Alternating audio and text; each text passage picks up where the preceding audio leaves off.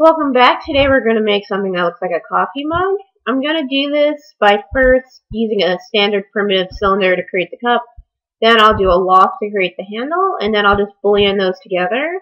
And you can see some of the pros and cons of that. Then I'll also just use a standard primitive for the cup again. But then I'll extrude along a spline, one of the polygons to create the handle. I'll also show you how to use Lathe to create the cup. So let's get started. So first I'm going to just make a cylinder. Just going to eyeball that. And then my sides are 16 right now. That should be okay. I think I'm going to center that. Let's just go 0. 0. And now I'm going to sketch my handle. Let me blow this up. So I'm going to go over to splines right here. I'm going to click on line. I'm going to make it smooth. You can change this later. I'm just going to start it out as smooth. And then I'm just going to just eyeball my geometry. And if I wanted to modify that, I didn't like the way it came out, I'm just going to click on it and go over to modify. Then open this up and then go to vertex. And then I can just click on one of these vertices and I can move it around. Or if I right click, I can change it from smooth corner to Bezier. Now I'm going to create my cross section. I'll just do a circle. That should be okay. I'm going to just grab on my handle again. And then I'm going to go back to compound objects. Loft, and I'm going to get shape because I'm holding onto the path, and just click my circle, and now I have sort of like a handle,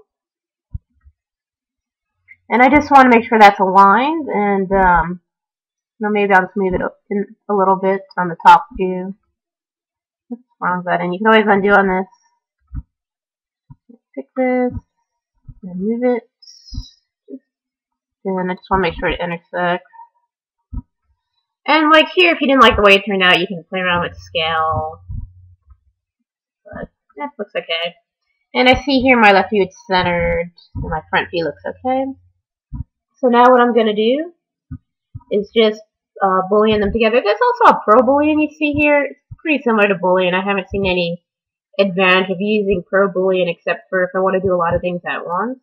So I'm just going to hit boolean. Going to hit union. Then I'm going to add it to this.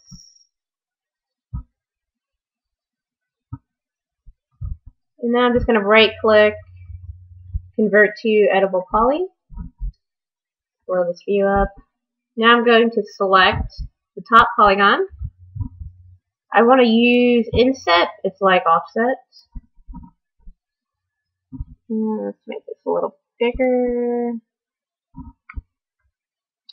And hit OK. Now, let me just zoom out. I'm going to hit extrude. Extrude, you can add or remove material. I want to go the other way. And I'm looking at the front view to see how far down to go. And that should be okay. And that's it. We just made a cup. Now, the downside of using Boolean I've encountered, let me blow this up again, is it's not very friendly to turbosmooth. Go to turbosmooth. But you'll see by the handles here, no matter what I do, if I play around with chamfer or just name it, it's just not going to be very pleasant. I'm going to delete that. The turbosmooth, if you need to break up, you sort of have to think a little bit in advance, breaking your geometry up. You saw how it got very rounded there. So even if I did something like, let me select the edge, just like this edge, and I can go around and pick each edge, but I'm going to hit loop and it picks them all at once. You can do something like chamfer that it helps up with your curvature for turbo smoothing. If I chamfered a lot of these edges, Nothing's going to help the side here, but if you want to make it look a little better just as is right now, you might want to just add a bunch of chamfers to these edges. And yeah, if I'm trying to think, you can also try to do turbo smooth ahead of time. Let's see this. On your cylinder, you could have just created this. And you just want to make sure this is broken up enough. If you're going to use turbo smooth, we'll right click, convert to editable poly, and then you can add turbo smooth to this and then do your handle. But you'll see, that'll have its own set of issues, like grabbing your top here to do your insets, not going to be fun. Do that. And then you might also be tempted, if you look through some of the your options here. There's one called, where are you?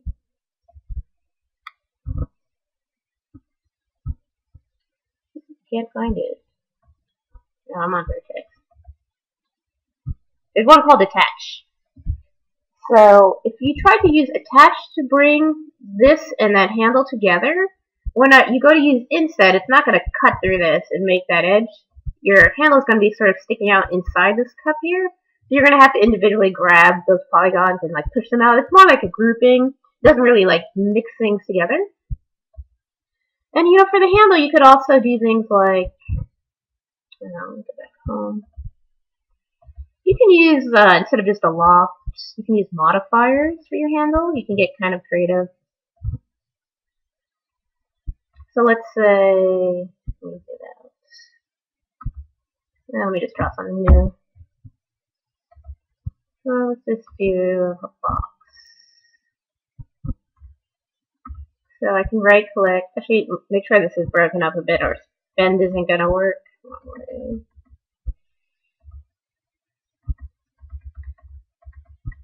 That should be okay. So I'm going to right click, convert to editable poly. And then let's say you can do like a twist.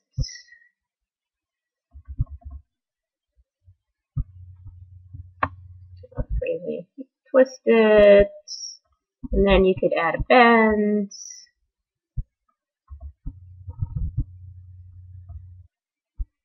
So you can get kind of creative with your handle and then just attach with Boolean. But if you want it to be nice and turbo smooth, Boolean is not the way to go. So let's delete this. So let's extrude along a spline. Let's draw another cylinder.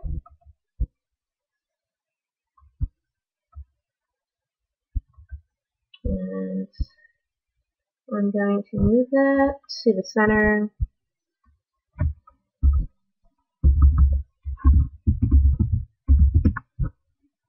And then let me just check where my handle is. I'll show you two ways to do the handle. Like you could do the same inset trick I did, and you could also do a bridge. Actually, let me just not break this cylinder up that much. Let's have one. We'll keep 16 sides. And let me move this.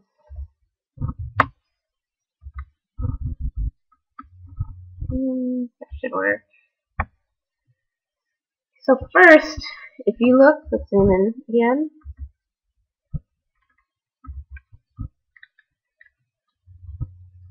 My polygon, or it's not going to be in the center. You see right here, it's at it's off at an angle, and if I try to do extrude along a spline, it's just going to come off at an angle. So what I need to do is rotate this. You may not have to, depending on how many segments you broke it up into. So I'm just going to grab this, and I'm going to rotate it to be 360 divided by 16 divided by 2. Okay, so now that it's going to be centered. Now I also need to break it up. Let me first right click. Make this editable poly. I need to break up this so I can have a segment to extrude along. So I'm going to use slice plane. Just grab an edge.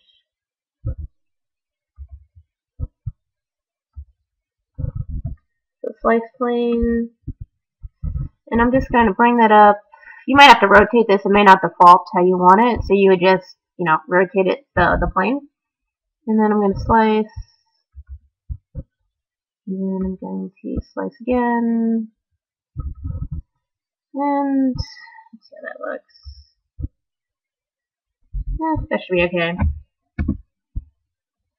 Now I'm going to grab my polygon and I'm going to extrude along spline. I'm going to pick my spline.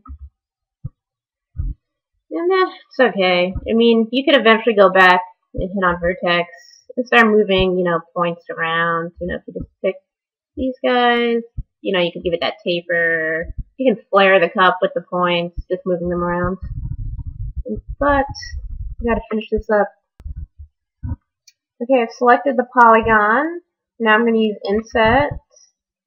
Inset's like an offset. I'm gonna hit OK. Now I'm gonna hit extrude. And I'm going to extrude into my cup.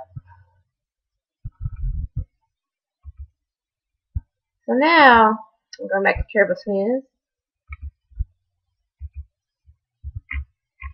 This is still less than ideal. You see, it's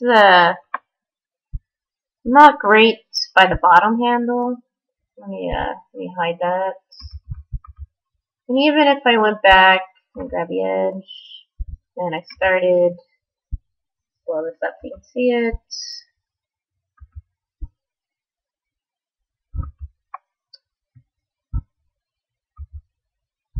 And if loop isn't working for you, sometimes it'll happen to me.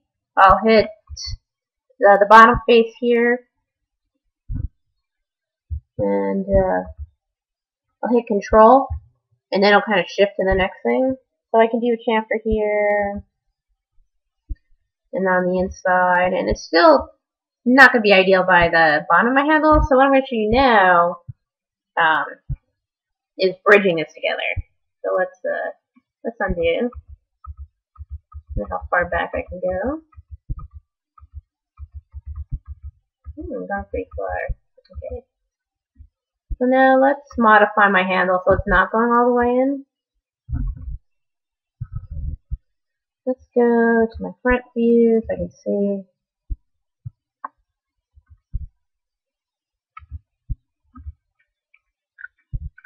And I'm going to grab my handle. Come on.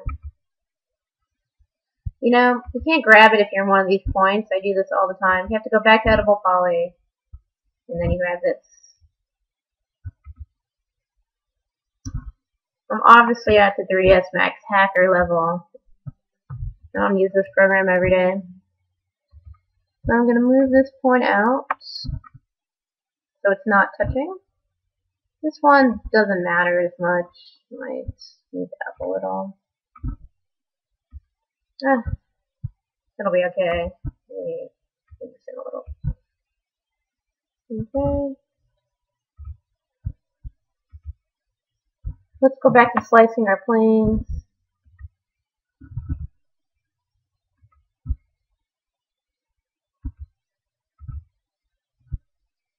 I'm going to grab this. Not editable poly. And I'm going to grab that edge again. And I'm going to slice my plane.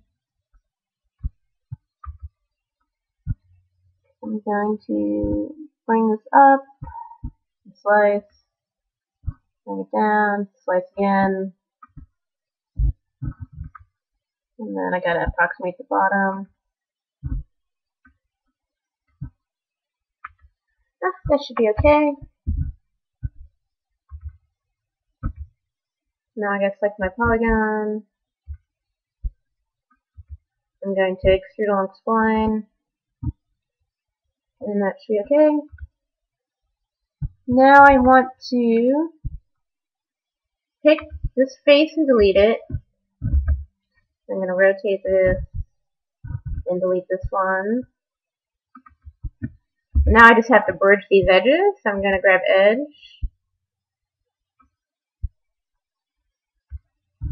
And then grab this. Then control click this. And just hit bridge. And you just do that going around.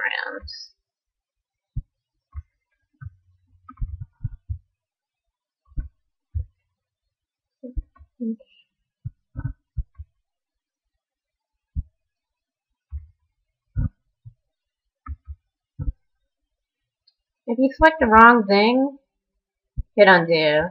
Sometimes I'll try to like click away or click something else, and then I'm selecting things I don't want to select. Don't be afraid of the undo button. Yeah, it's so hard for me to rotate this compared to SolidWorks. I guess because I'm a Max hacker. Okay, now let's cut through the top. Same thing, we're going to do inset. Make that a little bigger. Okay. Going to hit extrude.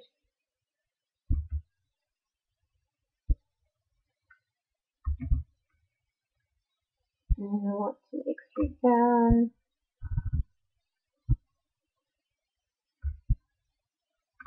Now let's do turbosmooth first. Let's chamfer some more edges.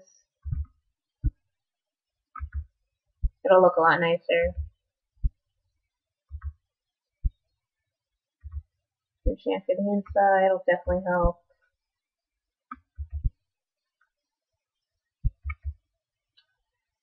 Okay.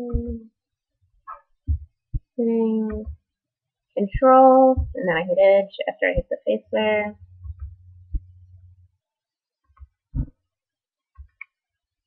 Let's chamfer this too.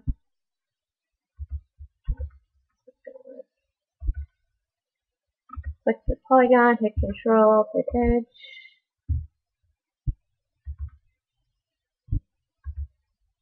Now I'm going to turbo smooth.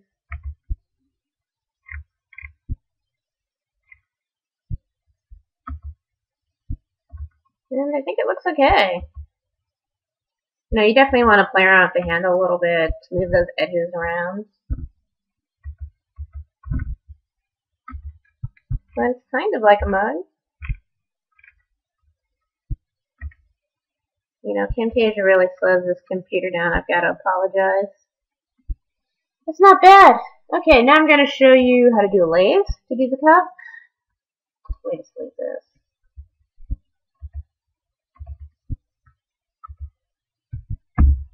Okay, now let's delathe. So let's go back to the sunshine looking button. Go to my 4 views. I'm going to draw on the front plane. I'm going to go back to my curves. I'm going to just use a line. This time I'm going to keep it corner. And I'm going to put some snaps on, make my life easy. Actually, before I even do that, let me just delete this. Back to line, corner, have my snaps on. You can also hit shift while you're moving things if you want to keep your line straight.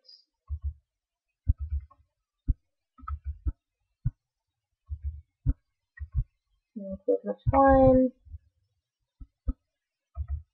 Now if I want to modify this, I can do the same thing. You can just go to vertex, move your points around. I like to add my fillets in here. So I'll just grab a point, and then I'll fillet it, with the inside, fillet, select both top on, fillet. Maybe just move these over a little bit.